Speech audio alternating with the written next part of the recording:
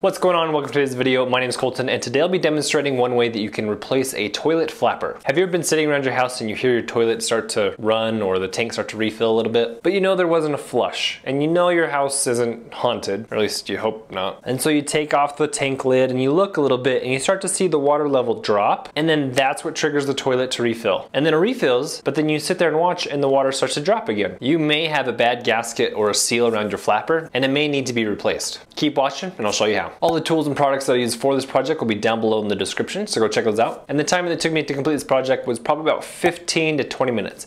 So let's get started. First, check to make sure that you're not leaking water actually anywhere. Under the tank, any valves, on the floor. If it's all dry, but you still hear your toilet refill once in a while, could be your flapper leaking water, so let's fix it. Go to your toilet and take everything off of the tank, including the lid. Now here are the simple mechanics of a toilet. You push this down, it lifts up this flapper, all the water in the tank goes down, pushes all of the things in the toilet down into the sewage line, water refills from this hose, into this tube, out the bottom, refills the tank, all based off of this little bobber. So if I push this bobber down,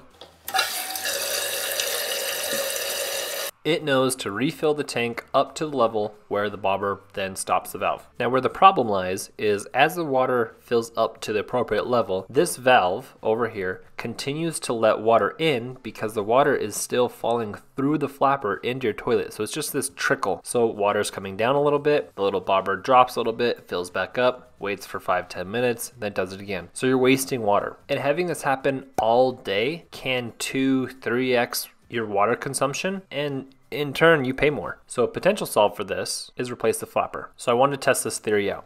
I grabbed a little stick and I want to push on the flapper to see if I hear any more trickle. So the reason why I use a stick is it's small, it doesn't displace water too much, so when I put my hand in there the water levels will rise, but the stick does very little. So test it out, I put the dowel on there, push down, the water stops. I let off, I hear some trickle a little bit more, so I test it out again. Put the dowel on there, push down, just a little bit, the water stops. So that tells me the gasket around the flapper is faulty, or it just has gone bad. So I grabbed this Fluid Master 3-inch flapper, close the water supply. This is a pull, yours could be a twist. Now flush the toilet and remove all of the water from the tank. Hold the lever down, make sure as much water as possible from the tank leaves, and once it stops, you can let go. Now reach in and remove the flapper. You do this by carefully unsnapping the flapper. They're like C-clamps that are attached to the tube, and detach the chain from the lever. Here's what it looks like on the side, so you know how easy it is to detach. Grab the Fluid Master flapper, and this one's kind of cool because you can adjust this lower number, higher number to use more or less water. Put the flapper down, snap those hooks onto those arms. Don't break these arms off because you don't want to make matters worse and work more than you need to. Make sure it moves appropriately and attach the chain. You might also need to adjust the chain position so it actually lifts the flapper. And this is just a guessing game. I moved it like an inch. Once you have adjusted that, put that back onto the lever and test out the movement to make sure it works. Go back down to your water supply, open the valve all the way,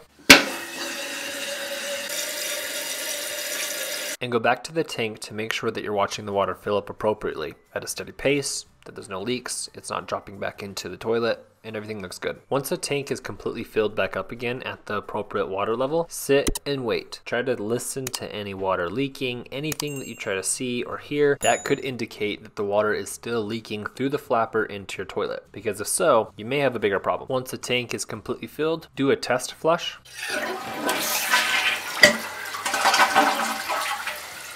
And watch to make sure that the flapper closes appropriately and everything looks fine. And again, the tank starts to refill, and once it is filled, you don't hear any more leaking or trickle or the tank refilling itself back up randomly throughout the day. Once you're satisfied, put the tank lid back on, anything else that went on the toilet beforehand, and now you're done. Thank you so much for checking out today's video. If you liked what you just watched, hit that subscribe button right here. Or if you don't want to commit all the way and subscribe, then maybe just give it a like and maybe share with your friends or family. But also if you want to check out other videos that I've completed in the past, click this link right here. Thanks again.